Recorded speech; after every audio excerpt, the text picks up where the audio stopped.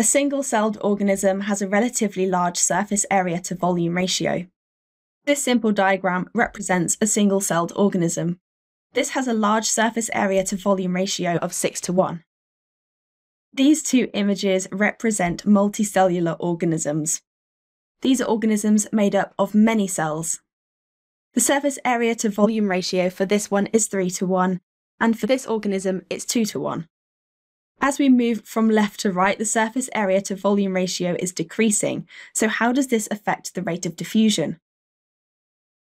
The greater the surface area to volume ratio, the faster the rate of diffusion. Therefore, the rate of diffusion decreases as we move from our single-celled organism to this multicellular organism. For your exam, you need to know that single-celled organisms have a relatively large surface area to volume ratio. Can you have a think about why this relatively large surface area to volume ratio is important for single-celled organisms?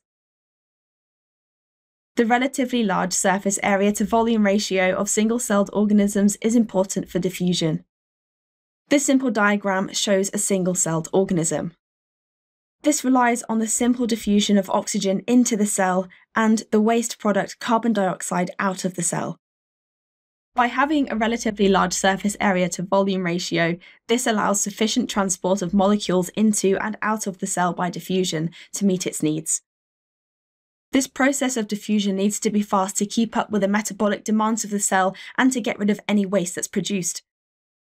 For your exam, you need to be able to explain why single-celled organisms can rely on diffusion.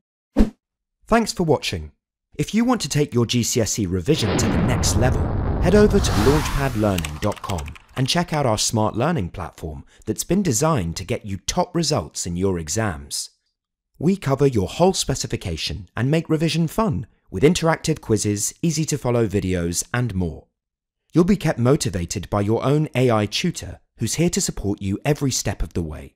To check it out for yourself, click here. Or click here to keep watching a selection of the videos from our full GCSE Biology course. See you there!